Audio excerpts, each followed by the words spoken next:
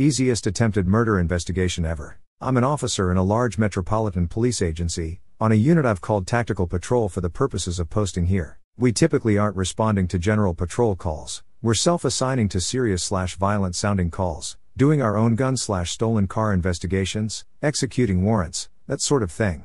Most of us have SWAT backgrounds, many of us are EMTs, quite a few of us are also detectives. It's probably 4 a.m., we're just cruising around the side streets in the ghetto per usual. My partner is Junior, who I've mentioned before. Dark car with its headlights off, traveling at a very high rate of speed, and opposing side of traffic almost hits us head on. We don't usually do traffic stops, but you literally almost hit an unmarked unit doing high-key egregious shit, so we're going to stop you. Stop them. They pull over immediately without hesitation. Headlights turn on.